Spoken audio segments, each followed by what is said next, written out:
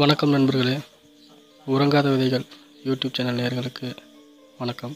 நம்ம போன வீடியோவில் என்னென்ன வகை முயல்கள் இருக்குது அப்படின்னு பார்த்தோம். நம்ம பண்ணை முறையில் என்ன முயல்கள் வளர்க்கலாம், வீட்டில் என்ன முயல்கள் வளர்க்கலாம் அப்படின்னு பார்த்தோம். இப்போது வீட்டில் நம்ம சாதாரணமாக முயல் வளர்க்க ஆசைப்பட்டால் ஒரு ஜோடி முயல் வாங்கி சாதாரணமாக 2க்கு 2 அப்படிங்கிற, அதாவது 2 அடி அகலம் 2 அடி நீளம்ங்கிற கூண்டில் ஒரு 1.5 அடி உயரம் இருந்தால் போதும். அந்த கூண்டில் ரெண்டையும் ஒன்றா போட்டு வளர்த்துடலாம். அது ஒரு பெரிய விஷயம் இல்லை. ஆனால் பண்ணை முறையில் வளர்க்கணும் அப்படின்னு ஆசைப்படுறவங்க அதற்கான முறைகளை தெரிஞ்சுக்கிறது ரொம்ப நல்லது. வீட்டில் வளர்க்கணும்னு ஆசைப்படுற நண்பர்களும் இல்லை ஏற்கனவே வீட்டில் வளர்த்துக்கிட்டு இருக்கவங்களும் கூட இந்த வீடியோவை நீங்கள் கண்டினியூ பண்ணுங்கள். பண்ணை முறையில் வளர்ப்பதற்கான முறைகள் என்னென்னு பார்த்துட்டு அதை அப்படியே நீங்கள் இம்ப்ளிமெண்ட் பண்ணிங்கன்னா நல்ல முறையில் உங்கள் வீட்டில் நீங்கள் முயல் வளர்க்கலாம். இப்போது பண்ணை முறையில் எப்படி முயல் வளர்க்கலாம் அப்படின்னு பார்க்கலாம். எப்பயுமே தெரியாத ஒரு விஷயத்தை நம்ம கையில் எடுக்கும் பொழுது நீங்கள் நிறைய முயல்களை வாங்கி பெரிய அளவில் செய்யணும்னு ஆசைப்படாதீங்க. முதல்ல முயல்களை பற்றி தெரிஞ்சுக்கணும். எப்படின்னு கேட்டிங்கன்னா, நீங்கள் முயல்களோட நேரடி அனுபவத்தை தெரிஞ்சுக்கணும். அதுக்கு முதல்ல சிறிய அளவில் முயல்கள் வாங்கி நீங்கள் வளர்க்கணும். ஒரு 2 ஃபீமேல், அதாவது 2 பெண் முயல், ஒரு ஆண் முயல், இதை வாங்கி நீங்கள் வளர்த்து அதை ப்ரீட் பண்ணி பார்த்து அதில் உள்ள மைனஸ் ப்ளஸ் என்னென்னு தெரிஞ்சுக்கிட்டு அதுக்கப்புறமா நீங்கள் ஒரு பண்ணை ஆரம்பிச்சிங்கன்னா உங்களுக்கு ரொம்ப யூஸ்ஃபுல்லாக இருக்கும். எடுத்த உடனே நீங்கள் அதிக முயல்களை வச்சுட்டு அதுங்களை பராமரிக்கிறதோ அதுங்களை பார்த்துக்கிறதோ ரொம்ப கஷ்டமாக இருக்கும். நீங்கள் சிறிய லெவலில் இப்படி தெரிஞ்சுக்கிட்டு அதுக்கப்புறம் பெரிய லெவலில் ஆரம்பிச்சிங்கன்னா உங்களுக்கு எந்த ஒரு கஷ்டமும் தெரியாது. பண்ணை முறையில் முயல் வளர்க்குறதுக்கு முதல்ல தேவை ஒரு நல்ல கொட்டகை. காற்றோட்ட வசதி உள்ள ஒரு கொட்டகை தான் நமக்கு தேவை. முக்கியமாக வெயில் அதிகமாக தாக்காத இடத்துலையும் ஹீட் அதிகமாக ப்ரொடியூஸ் பண்ணாத இடத்துலையும் நல்ல காற்றோட்ட வசதி உள்ள கொட்டகையாக இருந்தால் ரொம்ப நல்லது. ஏன் கொட்டகையை கிழக்கு மேற்க அமைக்கணும் அப்படின்னு சொன்னால், எப்பயுமே வெயில் பார்த்திங்கன்னா கிழக்குலேருந்து ஆரம்பித்து மேற்காக தான் முடியும். நார்மலாகவே சன்லைட்டுங்கிறது நம்ம முயல்களுக்கு தேவை. அதே நேரத்தில் அதிக வெயில் அதுக்கு ஒத்துக்காது. அடுத்தது பார்த்திங்கன்னா 2 முறையில் பண்ணையில் நீங்கள் முயல்களை வளர்க்கலாம். ஒன்று ஆள்குள முறை. ஆள்குள முறை அப்படிங்கிறது எப்படின்னு கேட்டிங்கன்னா, மேல் ஃபீமேல், ஆண் முயல் பெண் முயல் 2ஐயும் ஒன்றா விட்டு வளர்க்குறது. இதில் எப்படின்னு கேட்டிங்கன்னா, ஆண் முயல்களையும் பெண் முயல்களையும் ஒரு குறிப்பிட்ட இடத்துல கீழே மரத்தூள் இது போல் உள்ள பொருள்களை பரப்பி அது மேலே மொத்தமாக விட்டு வளர்ப்பாங்க. இது ஆள்குள முறை அப்படின்னு சொல்லுவாங்க. அதே கூண்டு முறை அப்படிங்கிறது ஒரு முயலுக்கும் தனித்தனி கூண்டு வச்சு வளர்ப்பாங்க. இதுதான் இந்த 2 முறை தான் பண்ணையில் பின்பற்றிக்கிட்டு வராங்க. இதில் எந்த முறையில் வளர்க்குறது சிறந்தது அப்படின்னு கேட்டிங்கன்னா, கூண்டு முறையில் வளர்க்குறது தான் சிறந்ததுன்னு சொல்லுவேன். நான் கூண்டு முறையில் வளர்க்குறது சிறந்ததா இல்லை ஆள்குள முறையில் வளர்க்குறது சிறந்ததா அப்படிங்கிறதுக்கு நான் உங்களுக்கு ஒரு சின்ன எக்ஸாம்பிள் சொல்கிறேன். இப்போது ஆள்குள முறையில் வளர்த்திங்க அப்படின்னா, ஒரு வியாதி ஒரு முயலுக்கு இருக்குது அப்படின்னா அது எல்லா முயல்களுக்கும் ஈஸியாக பரவிடும். அதே கூண்டு முறையில் வளர்க்கும் பொழுது அந்த கூண்டில் உள்ள முயல்களுக்கு பக்கத்து முயல்களை தாண்டி அது பரவுறதுக்குள்ளேயே நீங்கள் கண்டுபிடிச்சிடலாம். அதனால தான் இது 2க்கும் உள்ள வித்தியாசம். அப்புறம் பார்த்திங்கன்னா கூண்டு முறை. கூண்டு உங்களுடைய இடத்துக்கு தகுந்த மாதிரி நீங்கள் கூண்டை அமைச்சிக்கலாம். கூண்டோட அமைப்பு எப்படி இருக்கணும் அப்படின்னு கேட்டிங்கன்னா, வளர்ந்த ஒரு முயலுக்கு தேவையான இடம்னு பார்த்திங்கன்னா 4 சதுரம் தேவைப்படும். நீங்கள் உங்களோட இடத்தை பொறுத்து 2 அடி நீளம் 2 அடி அகலம் 1.5 அடி உயரம் அளவு கூண்டு இருந்தால் போதும் ஒரு முயலுக்கு. இது இந்த மாதிரி இல்லைன்னா கூட 2.5 அடி நீளம் 1.5 அடி அகலம் 1.5 அடி உயரம் இந்த லெவலில் நீங்கள் கூண்டை ப்ரிப்பேர் பண்ணிக்கலாம்.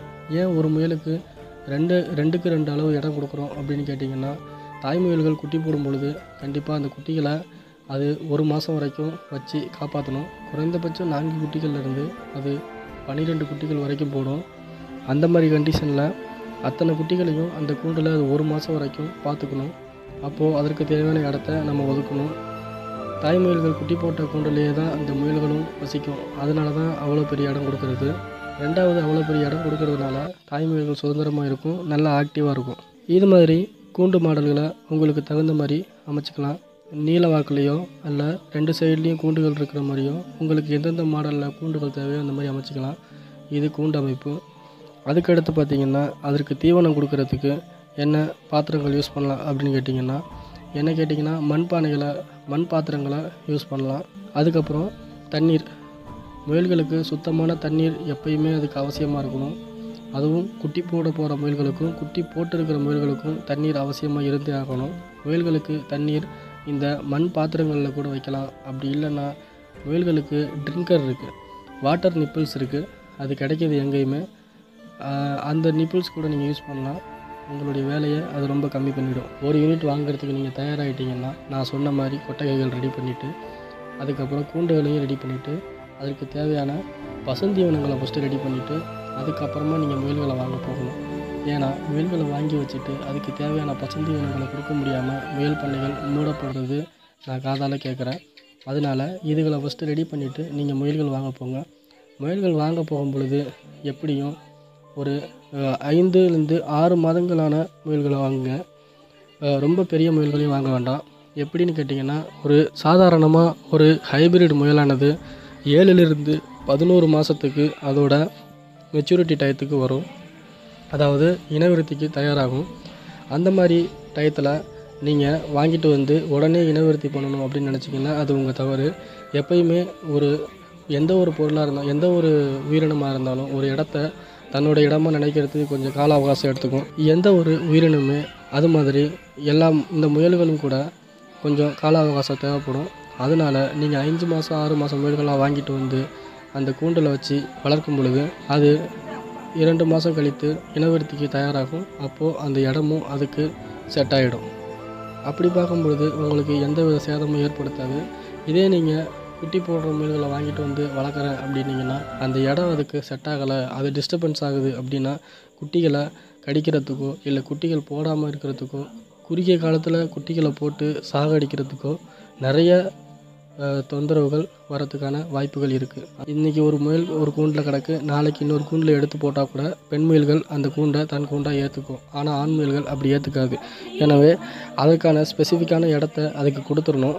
ஏன்னு கேட்டிங்கன்னா, அதுக்கு எப்பயுமே நம்ம முயல்களை இனவிருத்திக்கு எடுத்து போகும் பொழுது பெண் முயல் மட்டும்தான் எடுத்து ஆண் முயல் கூண்டில் விடுவோம். அதனால் ஆண் முயலை இந்த கூண்டுலேருந்து எந்த காரணத்தை கொண்டும் எடுக்கக்கூடாது.